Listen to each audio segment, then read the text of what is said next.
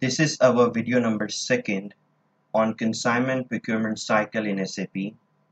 In this video, we are discussing about the purchase info record. We are discussing about the consignment info record in SAP. So what is purchase info record or consignment info record?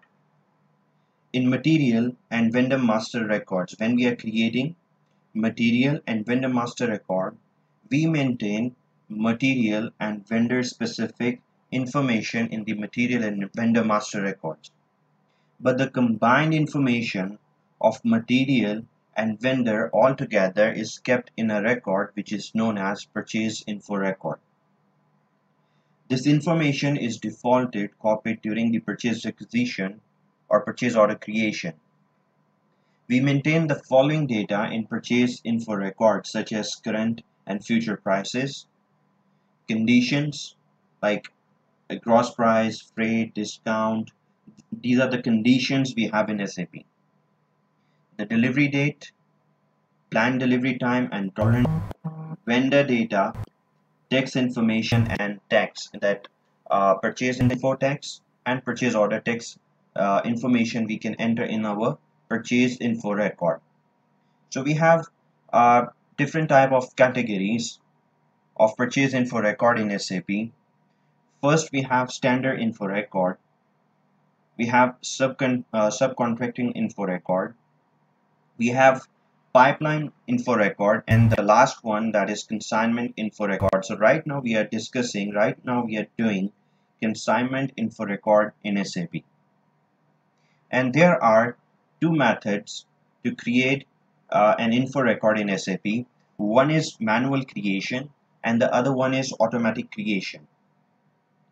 We can create manually a purchase info record via transaction code, which is ME11, or you can update or change the that info record information via transaction code, which is ME12. How to create an automatic info record? So purchasing info record can be created or updated automatically by setting the info record indicator while maintaining a quotation, purchase order or outline agreement in SAP. So how to create a consignment purchase info record in SAP? So for that we need to go in logistics. In logistics we have materials management.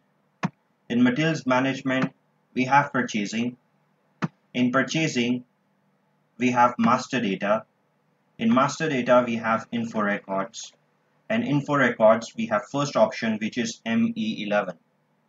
So either you can use this SAP menu path or you can use this transaction code, which is ME11, to create a purchase info record in SAP. So double click this. Here we're going to select the supplier, the vendor. So let's assume we are going to select our supplier, which is Samsung Motors.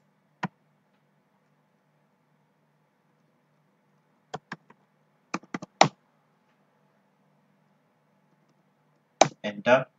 This is our material, which is 1559, which is stainless steel. This is the purchasing organization, that is our plant. And in the info category we need to select the option here, consignment, because we are creating this info record for consignment procurement cycle. So press enter. So when we press enter, it will move to this window. So here if you see, this is our vendor, which is Samsung Motors LLC. Then we have our material. Our material is 1559, which is stainless steel.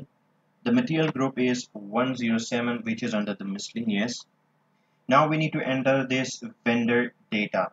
So here we have this first reminder, second reminder and third reminder. These three fields indicate reminders to be issued to the vendor.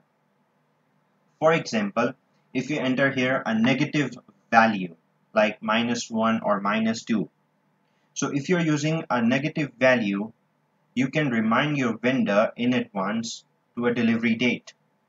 And if you enter a positive value, then you remind your vendor if he did not deliver at the delivery date. So these reminder 1, 2 or 3, it is meant to remind your vendor about the delivery. So let's assume it, I'm going to enter here reminder 10, first reminder in 10 days, second in 30 and third in 30 days. Then we have this vendor material number. This is a material number that is used by the vendor for this material. In most cases, the vendor uses a different material number, they are using a different number for the material that the one used by us. Then we have this vendor subrange. This vendor subrange functionality can be used to subdivide the vendor's product into different ranges. For example, if we have a product like a product of paint manufacturer, so that can be divided into exterior paints or interior paints. Then we have vendor material group. This vendor material group, that is the group is used by the vendor for this material. Then we have the salesman, the salesperson. The salesperson is the name of the contact person. So in our case, let's suppose it is John Wick. Then you need to enter the telephone number. That is a telephone, the contact number of the contact person or a vendor. Then we have this return agreement. This field specifies the agreement between the client and the vendor for the return of the material. So here we have three different options. One, that is no return possible. The second is return with no refund. And third is return with refund. So we are going to select here return with refund. Then we have buyer vendor. This buyer vendor is a vendor who is one step back in the supply chain from the source from which a material is procured. This buyer vendor is frequently the manufacturer of the material. Then we have purchase order unit of measure. We are measuring this in tons. Then we have this conversion.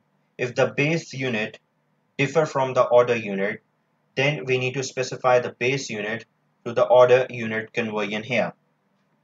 Then we have this origin data. In origin data, we have this certificate number. Here you can maintain the certificate number issued in the country of origin. Then we have valid to. Here you can maintain the date until which the certificate of origin is valid. Then we have country of origin. Here you can maintain the country and the region from which the material originates. Then you can mention the that is the region. Then we have the number, and that is the manufacturer. Then you can click this purchase organization tab here. So when you click this purchase organization tab, this purchase you are going to enter the purchase organization data 1. So here we have planned delivery date. So let's assume our planned delivery date is 2 days. Then we have this our purchasing group, that is our employee. The standard quantity which we're going to order, so that is 1000. You can also mention the minimum quantity or unlimited also. You can check unlimited. Then we're going to enter here the tax code, which is 5% input tax, which is B1, enter. And here you need to enter the net price. So for this item, the net price which we enter in the material master for stainless steel, that is 450 dirham. So here we're going to enter the net price 450. So this is how we enter the purchase organization data 1. Now if you want to enter the conditions, so you can click this option, you can click this tab which is condition. So click this conditions, and here we have this validity from this purchase info record validity period. So I'm going to enter here, let's assume it's 01.01.2020 till this date. and this is our condition type, which is PBOO0, which is gross price, which is 450. And let's suppose uh, we need to pay the freight also. So we can select the condition for the freight in the percentage wise or the value wise. So let's assume it we are paying in the value wise, which is 150, or let's suppose 50 dirham. So we're gonna enter here the amount 50, right? So this is how we can enter the condition in purchase info record. Now our next step is that we need to enter the text. That is a text. So here we have two different texts we can enter. So first we have info record notes. Info record notes is an internal comment that is adopted in the purchase order items. The info record note is not printed in the purchase order. Then we have this purchase order text. Load stock carefully. This is the text which is coming from the material master record. This purchase order text in info records describe the order item. If the purchase order text is already defined in the material master, it appears as a default value. So this is how we are creating a purchase info record in SAP. So you need to click this save icon to save this purchase info record, and once we save it, our purchasing info record number 5897 in company code MD1K with the category K is created.